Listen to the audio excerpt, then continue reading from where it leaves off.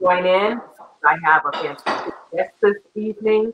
But before I begin talking with our guest, I just want to update people on some of the things that are going on in the world of college admission. As we know, with this pandemic, it has turned everything topsy-turvy. So right now, what's going on with high school seniors is that they are, as of, for many schools, as of this Friday, May 1st, students will have to make their final decision for their schools. There are some colleges and universities that have that decision date to June 1st. So seniors, I definitely encourage you to check with your college, look on their website, look on their social media, their Twitter page, their Instagram page, their Facebook page, and see if they have a decision day of May 1st or of June 1st. So many have moved to that. So that's for high school seniors. For those of you that are underclassmen in high school, I suggest that you just keep doing what you're doing. I know many of you are trying to transition to online learning, and that has its challenges in itself. So do the best you can. And please, one of the things I want all of you to do is to take some time to take care of yourself. So that means just going outside in the backyard, or walking around the block, or meditating, or finding an exercise class online, or my favorite thing, reading. Do something that's just for you, that has nothing to do with school, and practice some self-care. So I definitely encourage folks to do that, and that also goes for the adults. We're all Zooming, and I don't know about you, but I get a little zoomed out some days. So take time away from the screen and just do something that's just getting outside, listening to the birds, wherever you happen to be. Just get outside and enjoy nature a little bit. And hopefully that will be something that will help you cope with this, because we're all in this together. So we're all doing the best that we can. So let me just check and see if we have. I haven't seen anybody join in yet. Let's see. Checking. Okay, we've got a couple of people that have joined in. When you join in, please say hello, say something, say your name, say where you're from, but say something. Don't just be out there lurking in the background. So we'd love to hear from you. So please, folks, make sure you check in and share this out with other people to make sure that they have an opportunity to hear from our wonderful guests. So I appreciate everyone doing that for me. So we've got about 3 people on now. So again, make sure, I'm looking for your comments in the comment box. I'm looking for your name. Don't see anything up there yet, but we'll get started, and then you can pop in some questions as we go along. So Mario, I'm going to have you come on camera now. Unmute yourself. Hey, how's it going, Dr. B? It is going so well. Mario, first of all, thank you so much for agreeing to be my guest. Absolutely. One of the things I'm trying to do, just a little different, because we're always talking about COVID-19, and I think every common thing that people see, it's about that. So I'm doing a little pivot here. I want students to start thinking about their career pathways and what the possibilities are. So I'm hoping every week to bring a different career. And someone to talk about whether they're on their way to that career or whether they're in the career, just to have those conversations. So Mario B., so you want to be a lawyer. Yes. It's been a long road to kind of getting on track. But I think that's kind of the interesting thing that I kind of had confirmed for me when I got to law school. I mean, it's not just a bunch of 22-year-olds that are just kind of getting out of undergrad. There's folks in their 30s and their 40s, people have their second career, and therefore they're in their 50s. They finally had an opportunity to kind of get to that JD, and they're doing it for different reasons. I think traditionally a lot of people looked at it as just, these are kind of going off of things I've read when I was still like searching, was like, this is the the key to the middle class. Like, you can just become an attorney and that's just how it's going to be. But I think nowadays, I think the only difference is, and a lot of people say, oh, there's too many attorneys, there's so much saturation in that market, but it's freeing in a lot of ways too, because you can choose to sort of take your own path. And if there's a particular area of law that you dedicate to a particular social issue, I think that's been the most interesting thing. And I think that's one thing that separates my law school, I think, probably from other ones, is that a lot of the folks there are there for like very personal and passionate reasons. Okay. And so I'm sure there's plenty of your students that have those personal reasons as well. Oh yeah. So Mario, tell us what got you interested in law? But before you even go to there, Yeah. tell us about your undergraduate work. Oh my goodness, yeah, that's a long story. Yeah, I went to E. Smith High School in Cumberland County, and from there I was able to get to UNC Chapel Hill in 2008. So I'm one of those super duper duper seniors. It took me a little while longer to kind of get that undergraduate degree, but I worked a lot, and I was able to kind of really sort of round out, my professional and academic experience over that time. So I wouldn't trade it. I wouldn't trade that sort of those years in Chapel Hill for the world. So Peace, War, and Defense and Communications were the 2 degrees I left with in 2018. And then I, took that year, got to know Dr. B working in downtown Fayetteville. And a lot of things were happening in the world around 2016, 2017 that really kind of reminded me that, hey, this was always something you were passionate about. I did a speech and debate thing in high school. In undergrad, I competed in mock trial. So we traveled and kind of had these competitions. So I was always kind of holding on to a career as an attorney, for many reasons. But I think the first one was just potentially becoming the guy that when you're in a situation, whatever it is, rightly or wrongfully, you can pick up that phone and say, you know what, I'm calling my lawyer. And I've just always had a thing about wanting to be that guy on the other side of the line. And you kind of, can kind of feel secure after that. Like, okay, you know what, I've got my advocate who's gonna help me out. So I think that's kind of where it came from. And then again, we see so many things going on in the world where, we see the attorneys kind of stepping up and making an impact. So I kind of, found those reasons that kind of, lit the fire back in me to take the LSAT and begin that whole process. Okay. So we got a comment here from Jay. She said she remembers you from when she worked at Goldsmith and Goldsmith.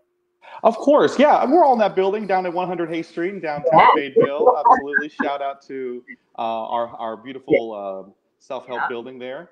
Yeah, I love the downtown family. That year when I got back in 2018, I mean, I just felt like, even though it was just a year that I was kind of really, really back home, it felt like, a long time in a beautiful way. Like, I mean, it was so great to get to know so many people so quickly. Yeah, it seemed like it was longer than a year. I know. Yeah. Because fall 2019 was when classes started. So, yeah. That's true. So Mario, tell me about some of because one of the things I definitely know about you when you were in Fayetteville is how connected you were with the community. Mm-hmm. So how do you think that community work that you were doing helped inform your decision and the work that you're doing and learning about at law school? Yeah, I think it's huge. And I'm sure you have these conversations with your undergraduate students. Like, it's one thing to say, okay, I'm in high school, now I'm supposed to go to college, and then I'm supposed you don't want to just go through the steps to get to the end. You have to have a reason. And it's really, your why that's going to kind of keep you sustained in those tough times. So if you don't have that, or rather, not to say you don't have it, because it takes time to find it for sure. But the kind of community work I was getting involved in definitely helped me narrow and zero in on my why. And so if it was truly, am I just saying this? Am I just thinking this is a good idea? Let me get involved and get connected and go to these occasions, go to these events, and maybe I'll prove that it is. And in my case, I definitely felt like, our community in Fayetteville, we got so many young people trying to do so many things, so many great things. I have so many entrepreneurs like yourself that are working really hard to take Fayetteville to the next level. And so just for my talents, for what I'm good at, I love being, that cheerleader for people and kind of helping kind of usher in and resource and kind of, and having a JD for me was going to be that toolkit, that was going to be my Swiss Army knife to be able to kind of get folks to that next place. If we got to take it all the way to the courtroom, we can do that too. But so, yeah, a lot of the community involvement just kind of helped me find that why. And that definitely makes a lot of decision making, again, whether it's college, majors or what kind of law you want to practice. It definitely informs those kinds of decisions that eventually everyone has to make, but maybe you can make them with more confidence. Okay. So after that time off from school, what was it like returning to school as a first-year law student? Yeah, I mean, it was a good year in between.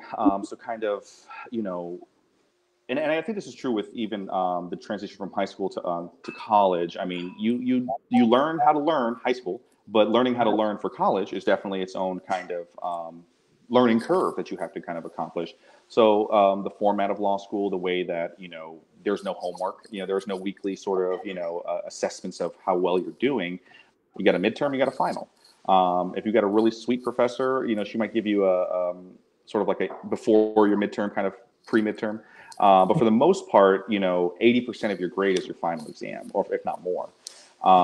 So you have to kind of stay on it. Like you can't just, okay, I'm going to cram at the end. Or you can't cram an entire semester's worth of material like you would, again, if you were kind of being tested every other week. Right. To kind of benchmark and checkpoint yourself over time. There is no checkpoint. There's the middle and then there's the end.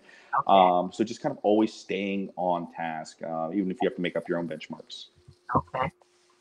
So what has been your most challenging class so far?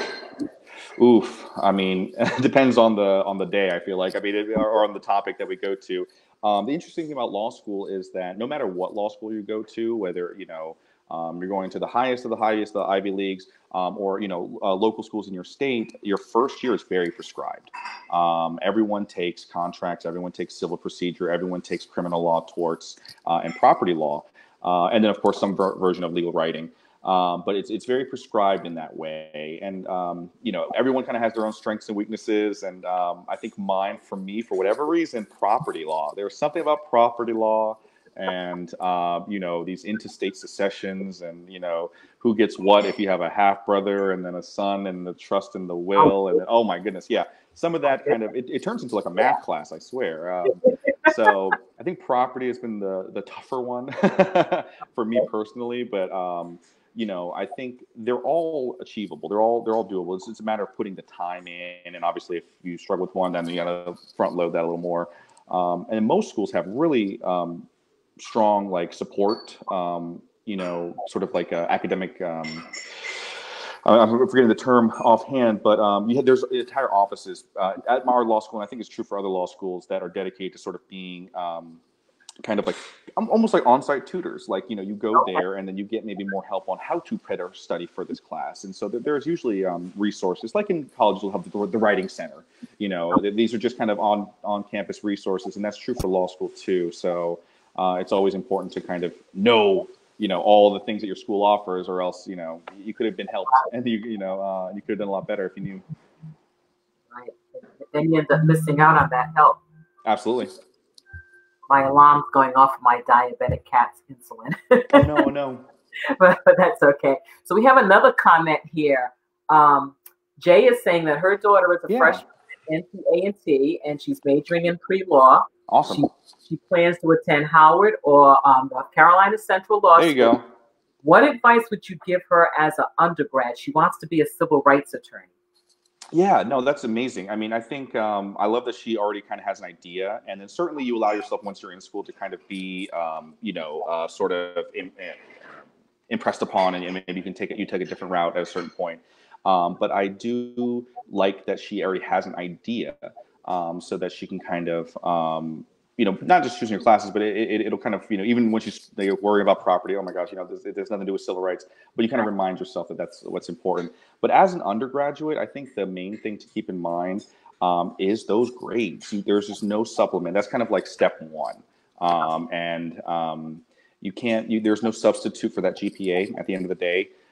Certainly, your LSAT matters and things like that, but that's something you can learn. But it's depending on, she said freshman, so that's good. Freshman is perfect. You've got plenty of time to not forget that you want to be an attorney, you want to go to law school. And I mean, so many opportunities open up. Like she'll have the pick of the litter, full ride scholarships, all these things become open to you.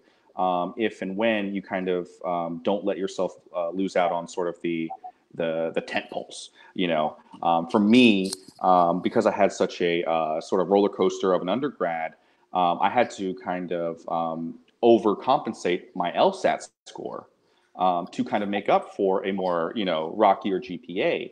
And, that kind of, I won't say stress, but certainly, we all want to feel good about who we're applying to. We want to put the best sort of materials out for our candidacy.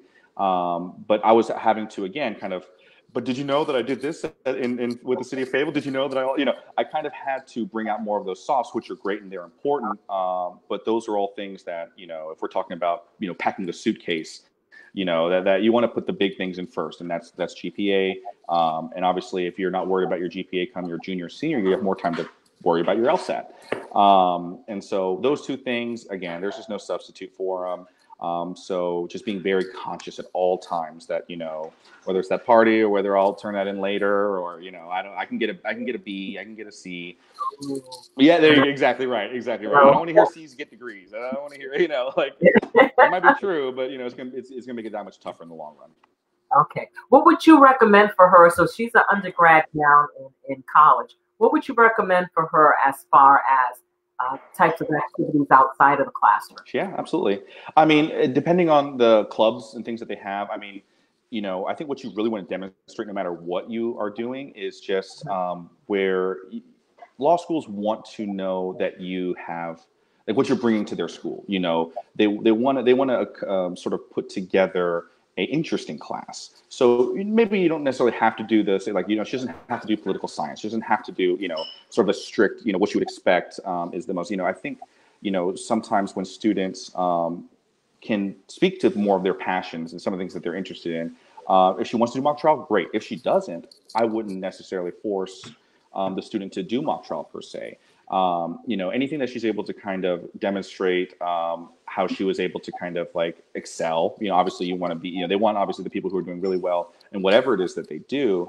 So certainly taking everything you do very seriously and showing, obviously if you're able to get into a leadership position with it, all of those things are very important.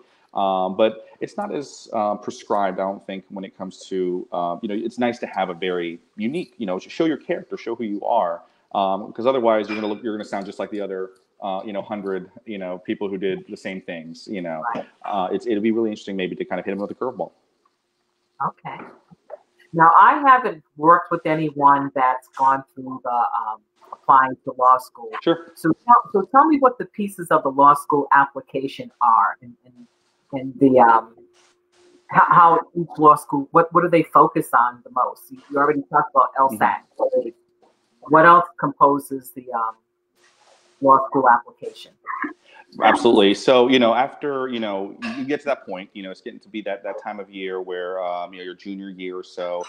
I think one of the other things that Jay, for example, can think about while she's in undergrad is who is that professor who's going to write that recommendation letter that's really going to speak to what a standout student you were. And then kind of just cultivating that relationship over time. One of the mandatory things, again, is a recommendation letter specifically from a professor that you've had. So always keep that in mind. You can't just get, for example, they say this all the time, don't necessarily go for, my family has a friend who's a prominent attorney, he's going to write me something, but he doesn't know you. And so he might have a name, and that doesn't necessarily work like you think it works. The professor that you took 1 or 2 classes with or more, that you did some independent research with, they're going to be able to really say that she is a heck of a writer. She knows how to think critically about these issues. So I think thinking about that's what you have to plan ahead of time. You can don't wait till last semester and then you're trying to find a friend. Right. So those recommendation letters matter. Usually they want at least 2. Sometimes they allow you to do a 3rd, but definitely one from an instructor is required, and then of course the other one can be something else, maybe in your community work or in your extracurricular work. Obviously, the LSAT is the other humongous thing that everyone has to have, and then in a lot of ways, along with your GPA, I would even say it's probably if I were to put a percentage on it, maybe like 60-40. If not 55%, it is a little higher weighted on the LSAT, because that supposedly is how they determine how successful you're going to be in law school. So, I mean, I love be legal. I mean, there's plenty of reasons, very specifically to think about, you want to be in North Carolina. Let's go to a North Carolina school. Civil rights law, we've got plenty of issues we can handle here. So I wouldn't necessarily say discount that, but at the same time, just for anyone who's thinking about law school, if you're thinking about, working in New York or working in those big cities and doing what they call that big law, I mean, all that is really the road to getting into those kinds of schools starts with that LSAT score. So you've got between 120 and 180 is that range. And so once you're closer to those, 170s, the 160, the high 160s, I mean, those are the scores that, all of a sudden you have a pick of the litter. So, those are things that, you can't discount. Obviously, other than just kind of your resumes, that's a classic, you got to have that resume, and it's got to look good. There can't be any sort of, obvious egregious errors on that. And I know that Dr. B, that's something you drill with your students, that you got to have one. There's no excuse for that either. Absolutely. And then speaking of proofreading, these essays, they generally always require a kind of personal statement. Some will have a little bit of prompting. They might say, something about, speak specifically to the most, significant moment in your academic education. But again, that is a stand-in for your personal statement. And then, of course, they might have something that's like, why do you want to choose our school specifically? And there's a lot of reasons for why they have that essay, but we've seen those rankings, and a lot of those schools, they don't want to offer letters to folks that are going to not end up going there.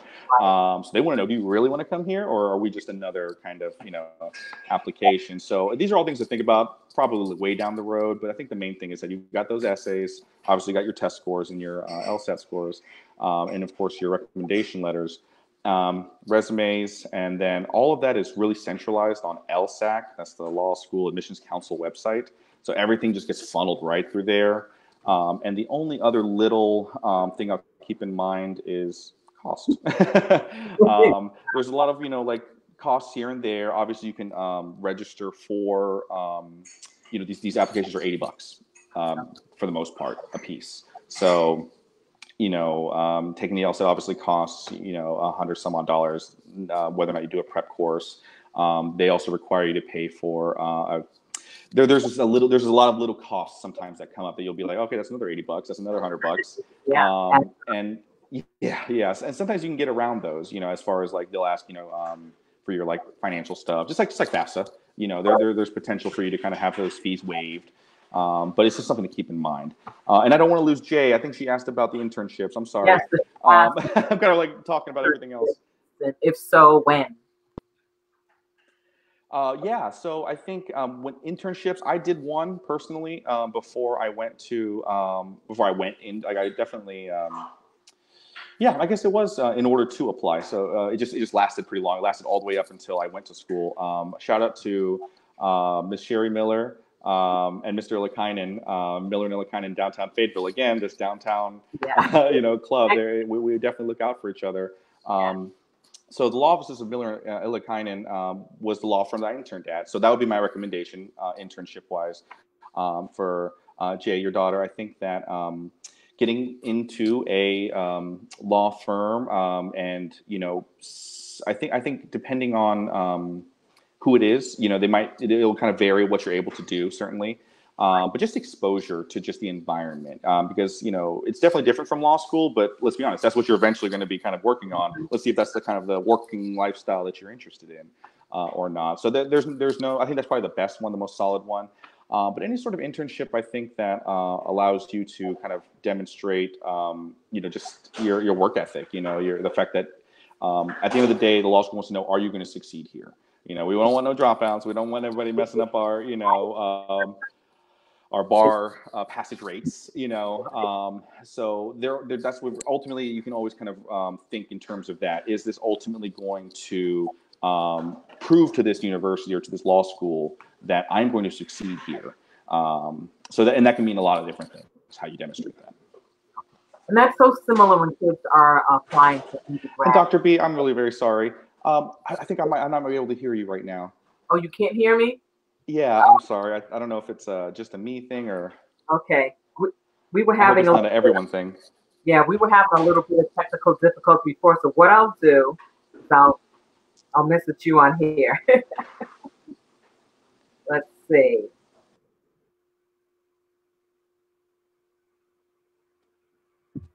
Let's see. So Jay is asking about study guides. So I will send that to you.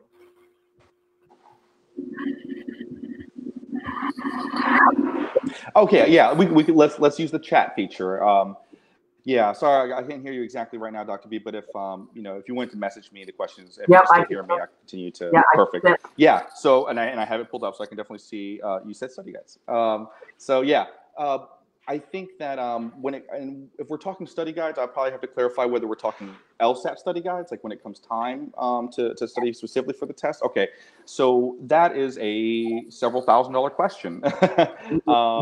Yeah. So I mean, there's the sort of the Kaplan's. That's the one I ended up particularly taking myself. And again, you're probably familiar with these, you know, to Jay and to other folks. You know, the same. They probably do SAT and other prep classes too, so they might be somewhat familiar. So Kaplan's the one that I did, and I think there's other kind of like name brand programs. And for me, that was more for the structure. You know, it was structured like a classroom. Like I went. I want to say once a week, and I had a 2.5 hour, 3 hour course with an instructor, you know, and we went over the stuff. And of course, the instructors are always like, you know, graduates from, you know, great schools and, you know, did great on the LSAT, obviously. And so you have that classroom setting, and obviously you have homework. But that's, you know, it can be pricey. We're talking, you know, a couple $1,000s for these courses. And they provide you with a little bit of everything in the sense that, like, with that package, I'll just speak to the package. I feel like I'm giving a Kaplan advertisement here, but I'm also not saying that's not possible to self-study. That's also very viable. It's more about what you as a student or a parent know that your student is likely to succeed with. You know, if you're a self-studier and that's something that you know that you can do it. If you think that structure is necessary, that aid is out there. Heck, you can go even to the real Cadillac Diamond version and get private tutors to work with you. So there's a lot of options, but I think the rule of thumb, no matter what, is practice LSATs. So again, with Kaplan, they'll give you access to every LSAT that has ever existed so that you can, again, practice and then literally take a test under timed conditions and then see your score. And that is the ultimate, you know, indicator of how well you're going to do, obviously, come test day. So I would recommend, you know, if as you're shopping, as you're doing anything, if you decide that, hey, I want to maybe just try out just self-studying, or maybe I am just going to self-study, the rule of thumb is just take as many practice LSATs as you can. And that'll be, I think, the most lucrative or most bang for your buck, or that'll be the most, you know, I was just thinking, I thought you were going to type. That'll be the thing that you really get results from. Am I planning to specialize in a particular field of law? You know, I'm still kind of open to some extent. You know, I think for me, I ended up deciding the difference is my 9 to 5, what I sort of have to clock in and clock out and do. I'm open to a little bit of everything.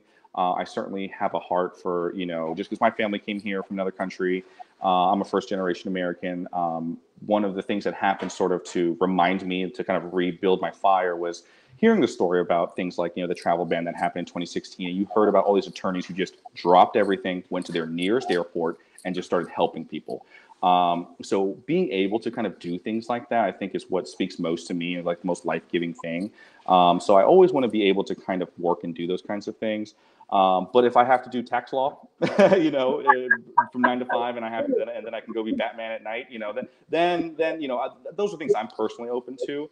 You know, and again, I'm kind of allowing for this year and the next 2 years to kind of draw me again potentially to a more any particular kind of law, but nothing that I end up sort of doing is going to take me away, I think, from what I intend to kind of use my access or my JD for my license to practice law, but to really help people that I know or, you know, that I come upon that need that direct assistance, and I can make that direct impact. So that's what I always kind of intend to do.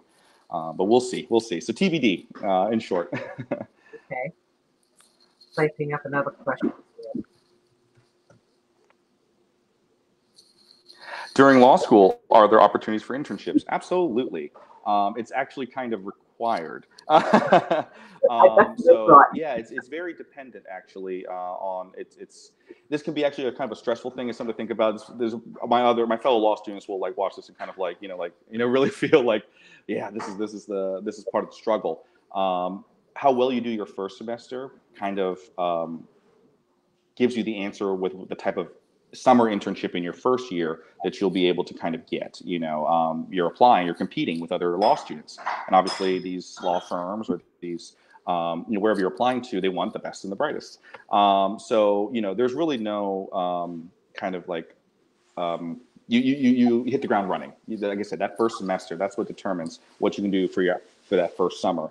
And again, this is all to eventually when you graduate, your future employers are going to ask you, so what did you do your first year summer internship? And again, going back to the beginning, depending on what you do your first summer is what you're going to do your second summer, because if you didn't get a good one, then, again, it kind of just builds on itself. So yeah, first year internship, a second year internship, those are very crucial because again, they inform your ultimate employer what kind of candidate you are and how competitive you'll be against other law students that are probably vying for that job. The schools will also have what we call clinics. So the Bar Association, the North Carolina Bar, allows for third-year students to essentially practice as long as it's obviously under very specific conditions. You have these prerequisite classes, you have this kind of GPA, and you're working under this attorney at the school. And then so folks who maybe can't afford services will go to law schools. And certain law schools afford, certain assistance with whether it's, housing related issues, whether it's juvenile related issues. I mean, we do tax. I think that's one of the bigger ones that we do at our school. But essentially, we as students, almost like the way medical students will have like their clinics, where they'll sort of practice. We'll do the same thing. We literally get a caseload. We'll go to the office, for that class, and we'll interview clients, and we'll essentially be practicing for all intents and purposes. So yeah, you do your own thing on the summertime. It's pretty much a requirement, when it comes to being a competitive candidate for eventual employment. And there's opportunities for clinics. So Jay and your daughter, and then all these other law students, you're going to get plenty of practice. You're going to have a pretty good idea of what you like and what you don't like before the end of law school. That's for sure. Internships are great. Are great networking. They are. Yeah, I mean that's one thing that, and maybe this is another little shout out to Hannah, our fearless leader at Revco. She kind of tongue in cheek said when I was telling her I was going to be going to law school that. Okay, yeah, classes do good in your classes, but law school's all about networking. Like, I mean, she went out of her way to say, hey, it's not like it's almost like a 50-50 thing is the way she was putting it. And I totally get her point. Your first year, you're definitely making really strong bonds with your classmates and your study groups, just kind of, going through this boot camp of sorts together. And yeah, these are absolutely your professional colleagues one day. So it's really important just to kind of keep that in mind. I mean, we all have like this, professional integrity that we want to maintain, and we always think about as we're kind of growing as professionals in this field. So it's a huge factor or a huge component of being a law student is recognizing again how we're going to eventually one day help each other in this legal field. We can't be the expert in every law. And if we've got to refer a client, hey, I know my best friend. They've been good at property law. They helped me get out of that class. So, I'm going to send you to them. They've been good since the beginning in that area of law. And then vice versa. You'll be getting your opportunities. Certainly with upperclassmen, certainly alumni network. And this is obviously my biggest plug for North Carolina Central School of Law. Our judges in Cumberland County, our prominent attorneys, our elected officials, we're all legal eagles. Is that what it says here? What type of advice? Oh my God, there you go. So much. I mean, that has absolutely been the exact reason why I wanted to go to Central School, North Carolina Central School of Law, is because our reach, our legacy, our reputation, just as we are not just, behind the desk, just scribbling in our papers sort of attorneys. We're the ones who, we get the job done in the courtroom, but we care about our communities. We're out here seeing, and now what else can we do? And now how else do we get involved? And that's the kind of, school I want to be associated with, or the kind of, community that I want to be associated with, legal community to be associated with. So, I mean, I could give shout outs all day. Just, when it comes to my journey to this point, I always tell the funny story about our district court judge, Tony King, who, when I was a wee little kid, she was my Sunday school teacher, like at the Korean Presbyterian Church. And, I always kind of, kept in touch. We always kept in touch. She keeps in touch with all of her kids. There's all of us who were her kids back then. But I went to her office and she, sat down with me and she said, Mario, what are you really trying to do? And I was lamenting, like, should I go this year? I want to stay in Fayetteville. Oh my God, I don't want to go. Should I wait a year? But she gave me that kind of advice. Commissioner Adams, Commissioner Glenn Adams, who is our Cumberland County Commissioner and has a firm, again, downtown. He sat with me every time I walk by his window and he's in there, he'll wave me in. And he just wants to hear, again, at the time, how my law school, application process was going. And I guess, again, I can keep going on. Again, Ms. Sherry Miller, who gave me the internship, Central graduate. We're out here, and I've been, not only did I already know this, but then it's been proven time and time again, this example of we don't just, oh, you went there, okay, cool, good to see you. It's like, now what can I do for you? Now, how can we, connect and kind of hold you, bring you under the wing, as they say, and so that kind of consistent sort of mentorship that has come is something that I definitely look forward to one day doing again, for future students. Yeah. Hey, Matoya. Did you see that? Yes, I always tell that story. I mean, you have no idea. What is more pure than knowing that our Judge King was just like there, doing just the classic Bible stories for us kids.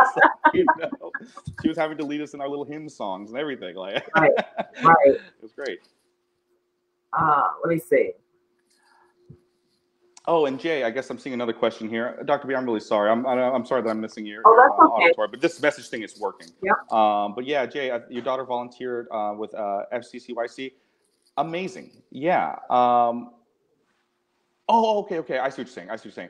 The fact that your daughter did FCCYC, that should be something she very much puts front and center in her applications. I mean, I think the more, especially if she's interested in Central or just North Carolina schools in general, I think it's true. Like, we don't just want attorneys. We don't just want another person who is just going to kind of just be, I think this field, for me anyways, and from my experience, is all about what else can you do outside of just, submitting the paperwork. Or let's be honest, a lot of times, the work that you're doing is so socially impactful.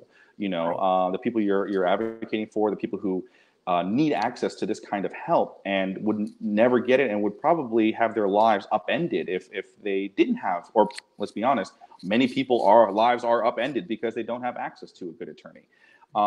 So these are the kinds of things that, it's hard to articulate sometimes, or it's tough to think about, but it matters so much to not just want to clock in and clock out as an attorney. I mean, what else can you do?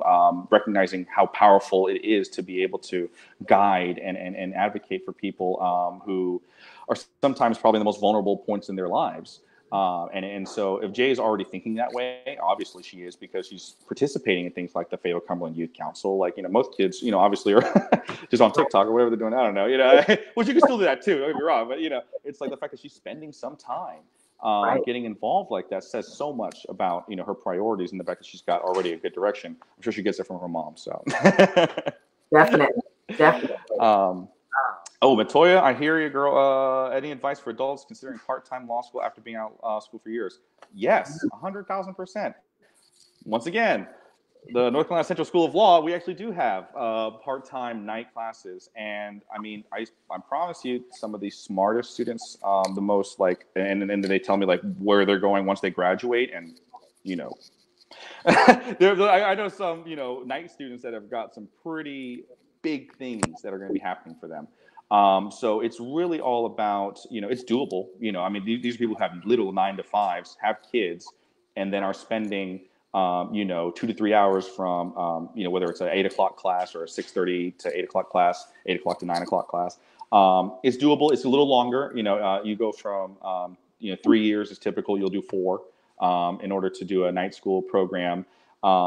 And yeah, I think it can be incredibly rewarding. And of course, again, over time, you can do a couple of years of night, and then if you decide you want to quicken the pace, you can go to day You can shift to the day school. So there's opportunities like that. But it is doable. I think the main thing to think about is certainly the financial costs. I think that's ultimately another just kind of side of law school that is something to think about. Central obviously is incredibly competitive. But, we are still talking, 20 grand a semester, more or less. And again, that's factoring in, some housing costs and some other things. Obviously you can't work exactly. So, you're kind of supplementing that. But again, if you're doing night school, it's a little bit different. You would work in that sense. But just, knowing that you're doing this for a very specific reason, and you have a plan, it's totally viable. And I think, Matoya, talk to me. Call me later. We can talk about this. Could you imagine if someone like Matoya was also, wielding a JD like a weapon? Yeah, that would be amazing. Yes. So here we go. We're networking again. Do I know what summer internship I'll apply for? I think this is, I think we tried to avoid it, but obviously here comes COVID. There is some issue, I think, with, just the uncertainty with, can I go to a law office this summer? There's a little bit of uncertainty right now with how much you can do, because of how much is currently closed. And so certainly, law firms are exempted as far as being, professional services that are allowed to operate. Nevertheless, I think because it's just, Chief Justice Beasley's kind of, changed, what cases are going through. And there's just a lot going on that unfortunately it is having an impact on some of our students' abilities to get good internships. I've decided personally, I'm still going to get one. I'm still working on a few.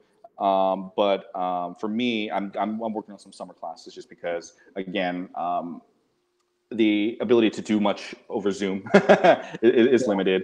And I was honestly kind of benefited from my 5 months with Miller and Illikainen beforehand. So I've kind of received my personal thing. This is all just me thing, I think this is not applicable to many other people. But, for me, yeah, I think I'm going to be leaning on that, and I'm still trying to establish something for the second half of the summer.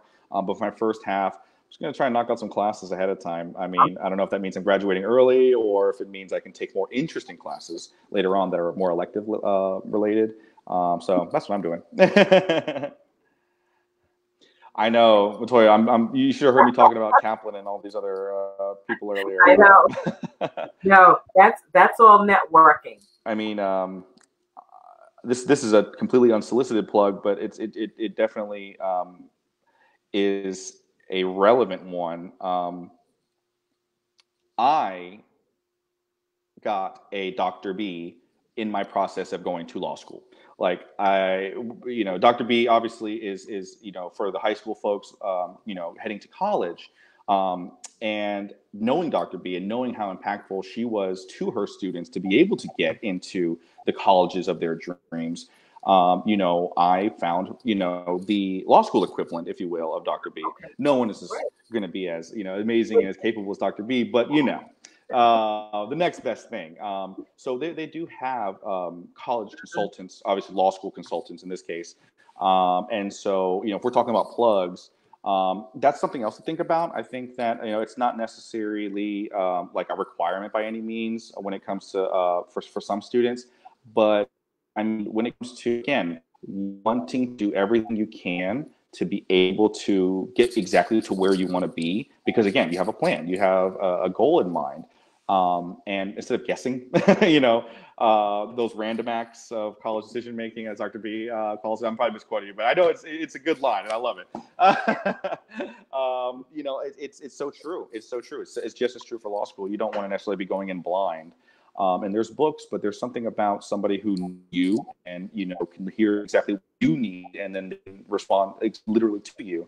So I did that for my law school thing. And then obviously I think that's why Dr. B's work is so important. Thank you. Yeah. I mean, I'm sure they're doing well. Yeah. Yeah. Oh yes. Starts in kindergarten again.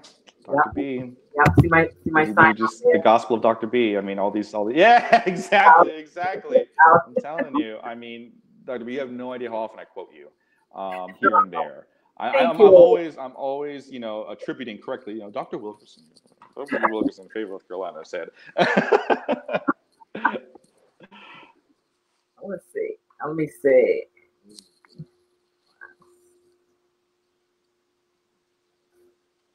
So, folks, what's going on here is Mario can't hear me because he's having a technical issue on the other side. So I'm typing questions to him on Messenger. So if you have any questions, please make sure you put them in the chat box.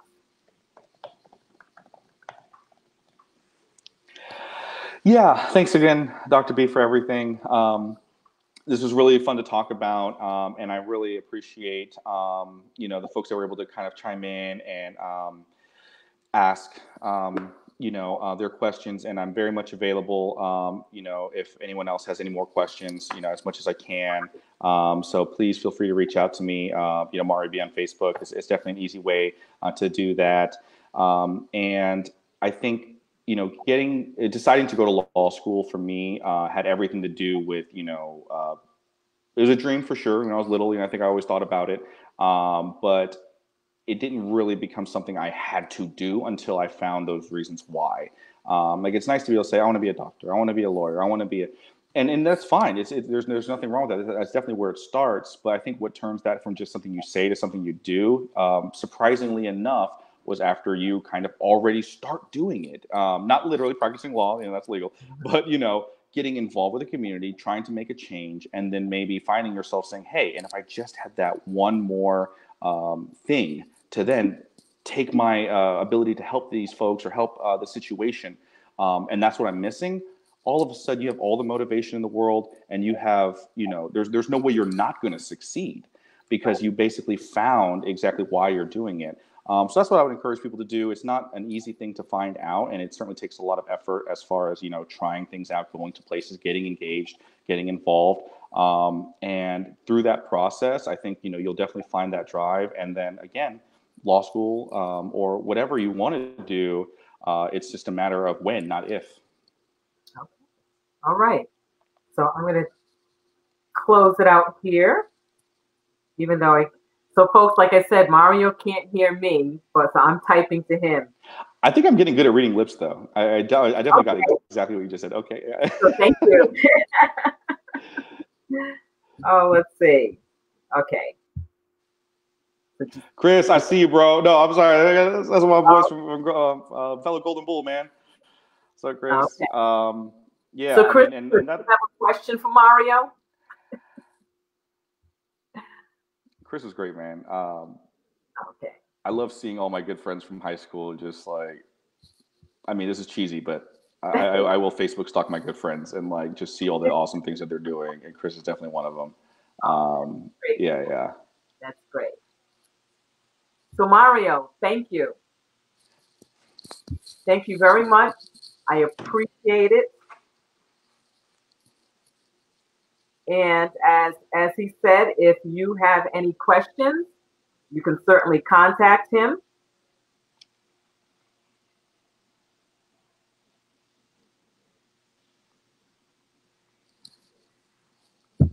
Okay. So folks, we're going to sign off. Let me just type this in here. Okay, so we are going to sign off now. Oh, okay. Wait a minute. Did you see Tony King? Read the message. No, read the message. Oh. Love Judge King. I don't know if I'm still on or not. Yes, you are still on. Oh, okay. Yes, you're still on. So read the message on the chat. Yes. Awesome. Well, thank you again, Dr. B. Okay, thank you so much, Mario. I really appreciate you doing this. And everyone that tuned in, thank you so much. This was so helpful. Mario has signed off. He was having some technical difficulty, but I thank you, everyone that joined in. And if you know of a young person who is interested in attending law school, Mario is definitely willing to speak to them because he's in the middle of it now, and he's a great guy to speak with. And I just thank everyone out there. People were talking, he was putting in a lot of plugs, but these are all the people that poured into him so that he could get to where he is today. So I thank all those people that are out there pouring into people and continuing to mentor the young folks in our community and the not so young folks in our community. It's what we need. You know, everyone needs a champion in their in their backyard. So thank you so much, everyone, for joining in. And please, please share this with folks that are interested in law school, or people who are just trying to think about what is it they want to do in the next step in their career. Jay, thank you so much, darling. You are always like so great at being here at every meeting. Yes, your daughter will be able to see this later. This stays live on my Facebook page, Steps to the Future, under video. So all the Facebook Lives will be there, and you'll be able to see that. So again, thank you everyone for tuning in. Come tune in next week. So next week I get to have one of my great friends, my twin, I call her. You probably, if you're friends with me on Facebook, you've seen me refer to her as my twin. And we're going to talk about what it is to be an independent educational consultant, because there isn't a degree where you go to college to become an independent educational consultant, but there is definitely pathways to get there. So we're going to both talk about our journeys and kind of interview each other about it. So tune in next week, and we will see you then. Take care, everyone.